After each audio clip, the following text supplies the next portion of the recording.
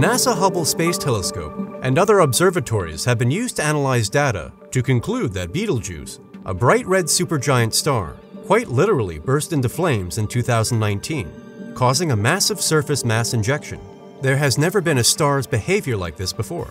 Scientists want to use NASA's James Webb Space Telescope to detect the ejected material in infrared light. In an event known as a Coronal Mass Ejection, or CME, our Sun frequently throws out sections of its tenuous outer atmosphere. However, the Betelgeuse SME ejected 400 billion times the mass of a conventional CME. The monstrous star is still reeling from the effects of a terrible upheaval. Betelgeuse continues doing some very unusual things right now. The interior is sort of bouncing, said Andrea Dupree of the Center for Astrophysics, Harvard and Smithsonian in Cambridge, Massachusetts. These new findings shed light on how red stars lose mass when their nuclear fusion furnaces burn out before exploding as supernovae. The quantity of mass lost has a big impact on their fate. Betelgeuse's unexpectedly petulant behavior, on the other hand, is not proof that the star is poised to explode anytime soon.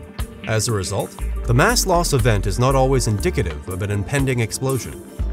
Dupree is now pulling together all the puzzle pieces of the star's petulant behavior before, after, and during the eruption into a coherent story of a never-before-seen titanic convolution in an aging star. We've never before seen a huge mass ejection of the surface of a star. We are left with something going on that we don't completely understand. It's a totally new phenomenon that we can observe directly and resolve surface details with Hubble. We're watching stellar evolution in real time, said Dupree. Even more incredible, the supergiant's 400-day pulsation rate has vanished, at least temporarily. For about 200 years, astronomers have seen this pattern in fluctuations in Betelgeuse's brightness and surface movements. Its destruction attests to the blowout's intensity. According to Dupree, the star's internal convection cells, which cause the regular pulsing, may be swirling around like an unbalanced washing machine tub. The trays and Hubble spectra indicate that the outer layers have returned to normal, but the surface is still bouncing, like a dish of gelatin dessert while the photosphere rebuilds. Betelgeuse has grown so large that if it replaced the Sun at the center of our solar system, its outer surface would stretch beyond Jupiter's orbit.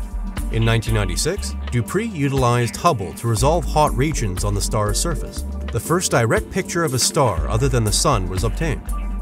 NASA's Webb Space Telescope may be able to detect the ejected material in infrared light as it continues moving away from the star. So, as always, if you want to learn more about space and NASA's James Webb Space Telescope, like, subscribe, check our previous videos, and visit our website if you love reading at www.nasaspacenews.com. Thanks for watching.